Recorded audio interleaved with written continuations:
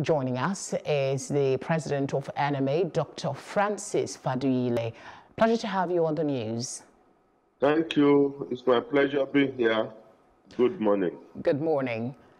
Should this be the best way to handle the situation, knowing fully well that the doctors and medical practitioners are the core warriors in the forefront of the fight against COVID-19?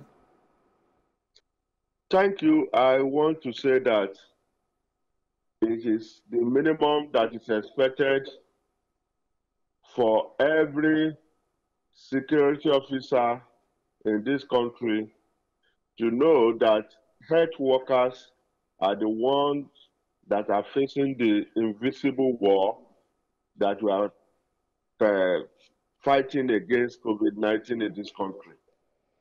And it is very disheartening that we have a directive that the same set of health workers as well as other frontline staff are those that you are intimidating, harassing, tormenting, despite facing all the stress of treating or managing this COVID-19 positive patient. This particular one is becoming one too many.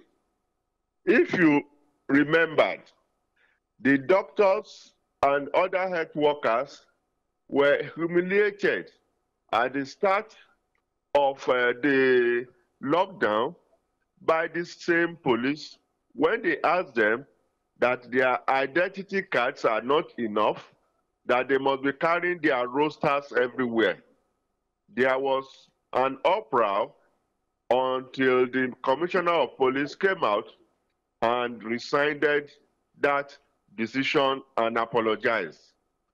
Some doctors within this country has been humiliated.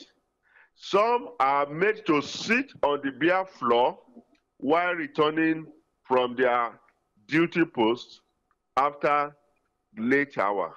May I ask, is it then the best option, considering the emergency that we have now, to take the drastic step of issuing a sit-at-home order, knowing that their services are very imperative at this time? The doctors were not allowed to go to work 2 days ago. Many of them were returned back. Those who were returned back from the hospital were denied access back to their home. And the doctors also have right to protect the right of their members. They are also human beings.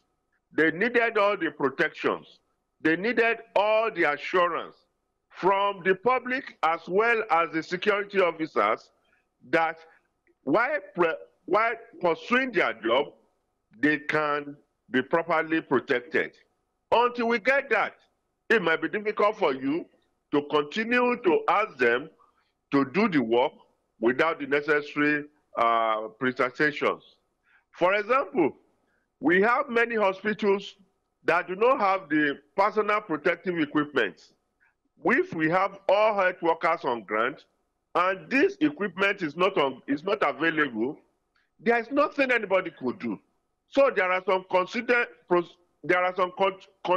precedents that should be met for them to be able to effectively work. And it is on this that they are asking the government as well as the security officers to bring out a paper in black and white to state how they want the curfew or the lockdown to be processed within the state. All right, let me ask you this question. Do you expect full compliance from doctors who, a lot of persons will say, aside the ethics of their profession, will be very concerned about the welfare of their patients?